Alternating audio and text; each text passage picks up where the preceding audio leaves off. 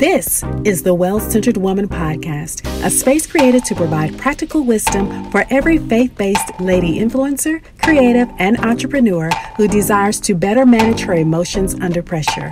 In every episode, we discuss what it takes to stay centered and sane while operating in purpose using faith, community, and practical wisdom.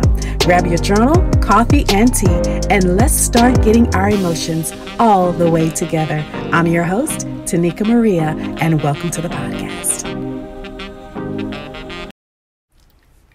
Great day, family. It is Tanika Maria here, and we are in the month of love here on the Well-Centered Woman Podcast. I am absolutely excited and thrilled and honored to be here before you as we kick off the month. As you know, I'm a practitioner in this area of love, and so this is our first installment of the week.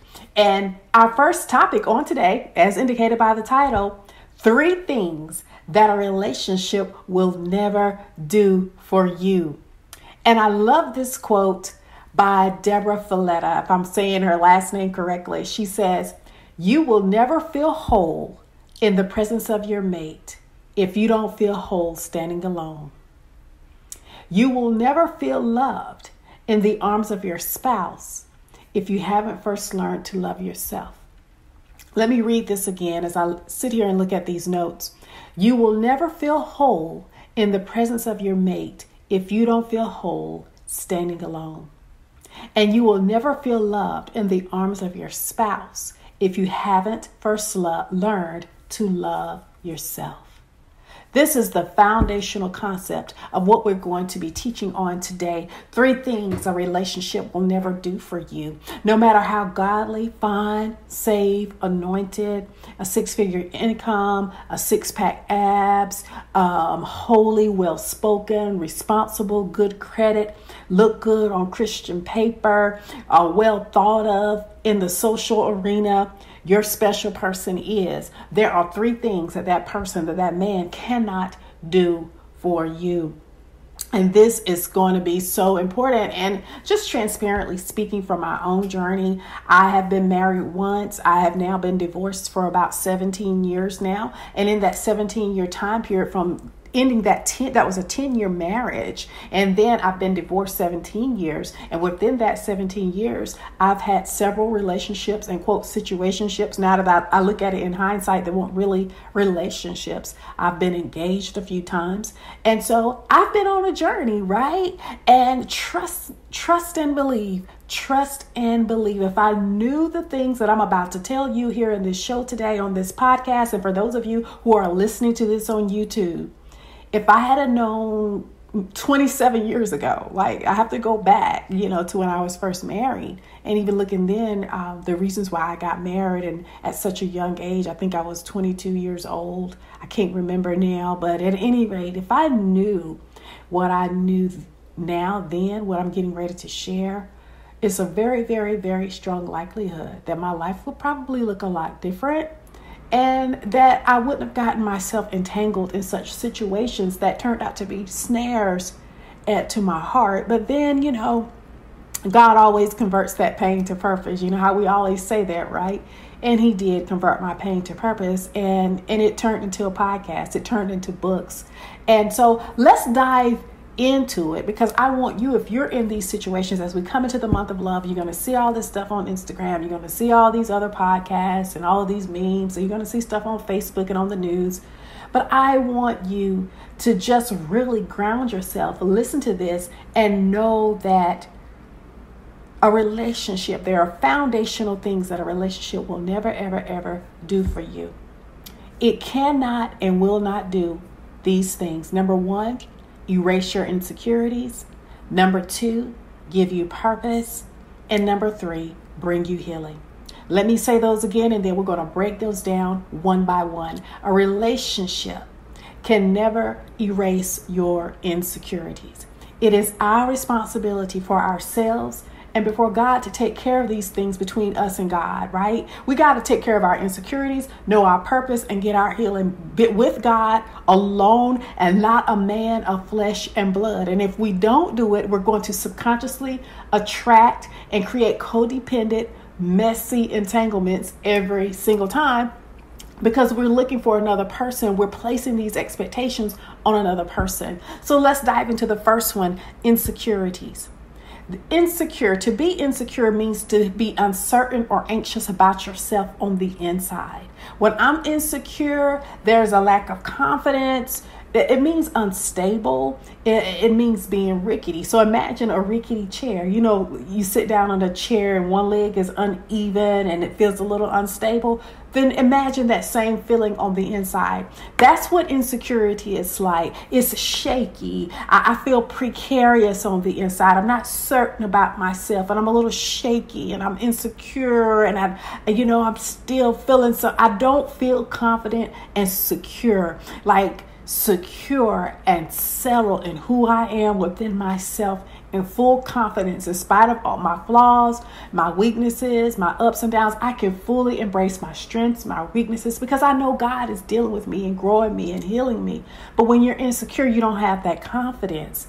And if you're feeling shaky and rickety and anxious and uncertain and unsure and precarious on the inside, then honestly, you're not ready for a relationship. And when I look back on my life, the times where I felt that way, when I got into a relationship, and see, you don't even know, it's subconscious. You have the feelings, but you're not articulating and not in awareness of it. And we're going to a relationship to alleviate that feeling. And a relationship just won't fix it. A man can't fix that inner deep level heart and soul insecurity. And so what happens is when we're like that, we'll start feeling inadequate within the relationship. It breeds a lot of jealousy because you're more prone to be jealous in those relationships. Of course, it is low self-esteem. If I'm insecure, low self-esteem is a natural cousin to that, a byproduct of that. And so if you're feeling low and having a rough time, and you're insecure within yourself and have that low self-esteem, you will place unrealistic expectations on that mate, unrealistic expectations on that spouse to try to pump you up and puff you up and make you feel better. And it should never be a man's job to always placate, pacify, pump you up, and make you feel good about yourself within yourself. Sure, he can give some degree of validation and encourage you and tell you you're beautiful. But if you're constantly always needing someone to tell you you're beautiful and pump you up day in and day out all the time, something's wrong with that, because no human has the capacity to do that, right?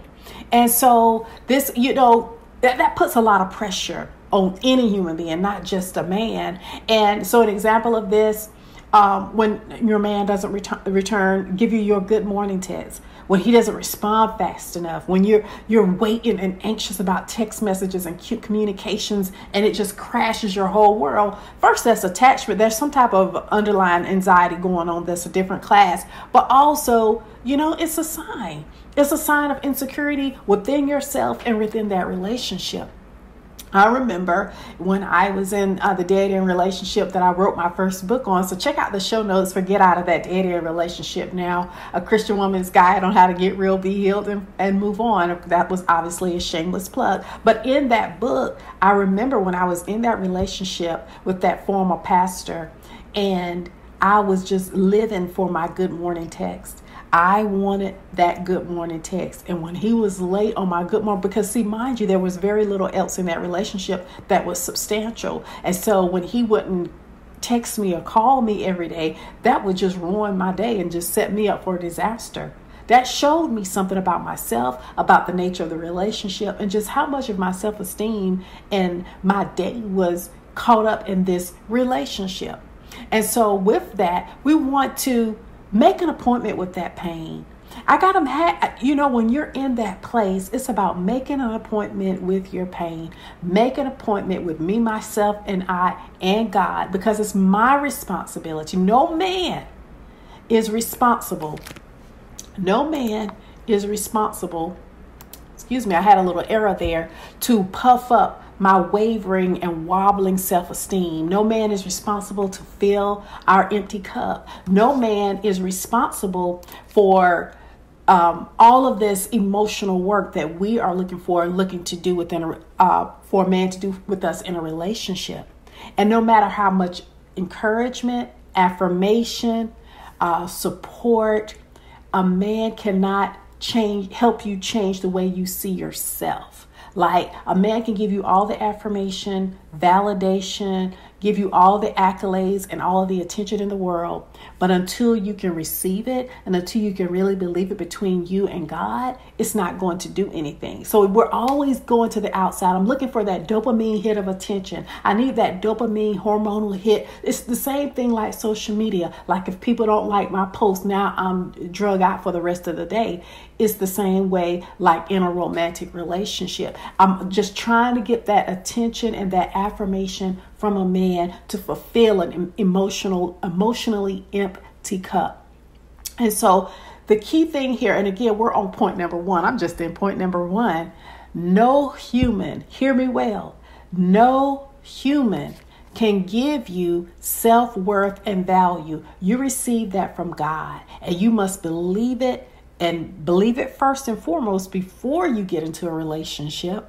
And you got to, whatever you need to do to get there, therapy, coaching, counseling, reflection, journaling, reading books, YouTube videos, whatever you need to do to increase that self-awareness and to begin your healing process. Because remember, again, no human being can give you your self-worth and value, no matter how many compliments they give you, no matter how much attention they pay you, no matter how many dates and dinners and phone calls and text messages. If you're still empty, that man can't fill that cup. That's between you and God. So number one, we said we're talking about three things that a relationship cannot do for you. Number one, it cannot erase your insecurities. And number two, a relationship cannot give you purpose.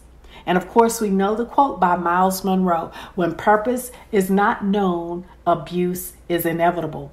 Seeking a mate and seeking to be married should not be, obviously, our sole purpose in life. And a lot of times, and I've seen it, where we're talking like we're walking in purpose. I'm doing my purpose. I'm about my bag. I'm getting my hustle on. But it's still some ways attention seeking, and we're not really doing the work of that. We're still trying to get relationships. We're still trying to get attention from men. You see a lot of thirst trap pictures on Instagram, along with all the hustle and the glam, right? And so in that process, we are not to abandon our purpose or do some type of a pseudo purpose. And the whole time behind that, we're still seeking for attention. Don't abandon purpose for the sake of a relationship. And I see a lot of this all-consuming search for a spouse, companionship, to the exclusion of God and purpose. It's like, when I'm married, it's so much of it out there. It's just almost hard to look at. And what if the sole purpose of your life is to get a relationship, then what do you do when that relationship falls apart? What happens when the relationship hits hard times? What happens when the sex isn't good? What happens when the attraction diminishes? What happens when it starts to get old? Then what are you going to do? And so it's about surrendering to the purpose first, because your purpose is eternal. Purpose is eternal. Your purpose, the reason why God created you, outlives marriage. It outlives all of this external stuff of the world. Your purpose and why you here goes beyond having a man, right? It outlives marriages. It outlives jobs, friendship groups, all the externals. Purpose is eternal.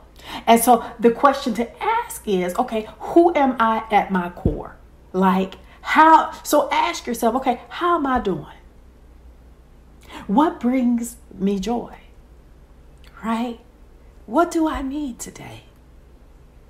How am I feeling today? What makes your soul happy?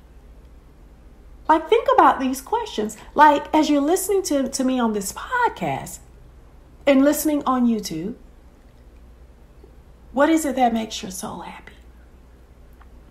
And this is for my ladies, what does it look like for a man to truly honor, embrace, and cherish you? What does that look like? And how committed are you to you? How committed are you to you? Do you keep your promise to yourself? And do you stand up for yourself? Now, as I said these questions, look at it from this light. You couldn't answer those questions right away. They require thought, right? But on the other hand, we want a man to know the answer to all of these questions, validate us, give us attention and affirm us, and give the answer to these questions. We want a man to listen to us, cherish us, send us our good morning text, call us, take us on dates, spend quality time, answer all of these soul questions, and we don't have the answer ourselves. So never expect another human to do for you what you're not willing to get the answer for yourself. We want that man to speak our love language, but we don't know our own love language. We want a man to answer these questions, and we don't want to answer because we're too lazy to sit down and think and do the self-awareness work. We just want to consume content on social media. Listen to me, and I'm glad you're listening, but I want you to do the work, right? We're not loyal and committed to ourselves to do our internal heart healing work, but we want a man to be loyal and committed to us. Come on, somebody. Come on. I know I'm saying something. A healthy and wholehearted woman, and again, this is just point 2, never expects another human to rescue her or to do for her emotionally and spiritually what she will not first do for herself. Let me turn my head and say that again and look at these notes and repeat this sentence. A healthy and whole woman, my sisters, never expects another human to rescue her or to do for her emotionally and spiritually what she refuses to dig deep and do for herself. Amen. And when a man sees that you're willing to do your work for yourself, he will show up, he will step to the plate, or you're going to attract a man who's already done his work.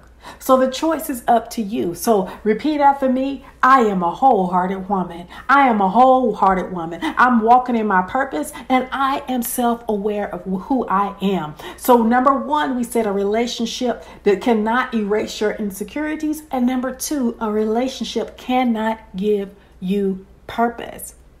And so this is so important for us to learn this and embody this no matter where you are on your journey, to really learn yourself and give yourself that attention, that validation, that affirmation. You receive that between you and the Lord so that you're not always looking for it from another human being, be it a man, other people, social media, getting the dopamine hit in your brain off likes and comments. Learn that within yourself without social media and without a man. And this is a quote that I've heard from one of my mentors. She said, when a woman is needy for a man's love and attention, hear me well. When a woman is needy for a man's love and attention, it is a clear sign that she has neglected herself, right? It is a clear sign that she has neglected herself. And so when we give ourselves the love and attention that we need, it naturally increases us. It naturally elevates us. It gives us that confidence. It gives us that certain level of attractiveness. It makes us glow, and we're more apt to attract that healthy love into our lives. And so this is a question I want you to ask yourself as we close out this particular point, that a relationship will not give you purpose. When the lights are off, when you're alone in the house, if you turn your phone off, and you're quiet and you're not on Netflix and you're not scrolling and it's just you. How do you feel? There's no kids, no man, no distractions. You're not doing any work stuff. Are you okay? And if you're in that place where when you get quiet like that and you start feeling anxious and restless and shuffling and you can't even get still and you start being all agitated, then you're not even comfortable in your own presence. You can't even be alone by yourself comfortably, because if the thought of being alone by yourself makes you like that, that is a sign that you have soul work to do. And I love this quote from Mark Twain. Here's the quote. The worst form of loneliness is to not be comfortable in your own presence. So the thing is, we have to learn to be comfortable in our own presence. Now is the time to really get rooted, grounded, fixed and founded in the love of God, be able to sit quiet and alone with yourself and have peace and be calm. And you bring that with you, that level of calmness and wholeness with you within the context of a romantic relationship, instead of striving for love, instead of feeling all needy and wanting that affirmation and that validation. And don't get me wrong, that attention and validation of a man is a good thing, but it's good when it comes when you're already healthy and full, but it becomes dangerous when you're not full emotionally, when you let your cup run dry, and when you're looking for him to do something that you haven't done for yourself. So the thing is, my sisters, and then, listen to me like I'm Auntie Tanika, your sis, establish this between you and God first. Surrender to a season of healing that relationship between me, myself, and I, and God, right? And so the next thing I want us to look at real quick is the third point. A relationship cannot bring you healing. A relationship can't heal you. And I think there's some myth surrounding that. I've heard, of course, we come into a relationship, we're not going to always have it together. And there will always be areas in our hearts and in our souls that being in a relationship will expose, that will need healing. But at the same time, you don't go into it looking like this is my end all and be all. And when I get into this relationship, I'm going to, we're going to heal each other. No. That's not a healthy way. No human being can heal you except Christ. And you work with him. You are his workmanship, created in Christ Jesus for good works. He begun a good work in us, and he's the one that's going to perform it, not your mate, not your spouse. Now, that person can be a part of the process. God can use them in that process, but they are not the ones that heal you, right? Your significant other can walk along beside you, but the healing ultimately is between you and God. And so we cannot go into a relationship needy and all looking to be healed. And neither, here's another thing, going in a relationship trying to fix, help, heal, and deliver a man. Being Florence Nightingale, thinking we're Jesus and doing all of this work. I'm going to carry his burdens and carry mine too. And I'm going to heal this wounded soldier of the Lord. And we're going to ride. That was one of the mistakes I made. So I have that chapter. I forget what chapter it is in my book, but it's you are not Florence Nightingale. And so what I was doing was projecting the areas of my life where I needed to be healed. Instead of working on myself, I was looking at all his areas and where he needed to be healed. And so in my mind, in my weak and wounded mindset at the time, because I wanted to be married so bad, and because marriage was the idol and on the throne of my heart, I wanted to fix, help, heal, and deliver him so that we could get married. That's a whole nother podcast right there. That's what I was trying to do. Little did I realize that I was the one that needed to be healed. I was projecting all of that energy towards him and helping him heal and get his life in order that needed to be in my life. Only to find out 7 years later, here I am left empty-handed, still with nothing to show for it, and a dead-end relationship. Don't let that be you. So again, we're not coming into a relationship needy, thirsty to be healed. And neither are we coming into a relationship trying to fix, help, heal, deliver, and be Jesus to someone that's not wanting that help, right? We got to own our own lives. Women, let's remember, we are helpmates, not a healers. Men are to be husbands and not a healer. And no human, again, can fully and completely heal another person emotionally, because we're still wounded works in progress ourselves. And if we're going into a relationship looking like this relationship is going to be the completion of my healing, or I'm going to come in and I'm going to help them heal, there's going to be some letdown. So again, we come along aside each other. We pray for each other. We support each other in the context of a healthy relationship. But that relationship and just putting that pressure on that other person to heal is not a good expectation. So that is a wrap, folks. 3 things that a relationship will not do for you. It will not erase all of your insecurities. It will not give you purpose, and it will not heal you. All of these things, all of these issues are between you and God and not a man of flesh and blood. And if you're in that place right now, and trust me, I've been there, no judgment here, honey, but you're seeking that attention, that affirmation, that comfort, love, sex, lust, but you're still not willing to do any deep inner healing work, then you're not really ready for a relationship. It's in a place of sort of wasting time. It's in a place of when you're just out here dating and on websites for dinners and dates and attention. You're not really serious about, you're going to attract a low level type of a situation. That's just another distraction, another rebound, another thing to keep you in cycles and loops, right? And I know what that feels like. And if you really, really, really want to be ready, and if you need to invest, you really need to invest in doing the inner healing work, whether that's coaching, whether that's some type of counseling or therapy. Or at the very minimum, I encourage you to invest in yourself, invest in courses, invest in digital audios, buy books and watch videos, or, like what you're doing now, listening to a podcast or something of this nature that's going to help you in your journey. And to that end, if anything I've said in this show has resonated with you, if you see yourself in any of this, and those soul questions that I've asked, or the point and point two about a relationship giving you purpose and the insecurities and all of that, then I highly, highly encourage you to grab today your copy or to download. Check out the Pain to Power Romantic Relationship Power Pack. And in this, we talk about it comes with a 20-minute session with me, so definitely that's a bonus too. But we talk about how to get out of a dead-end relationship with dignity. I'm out, now what?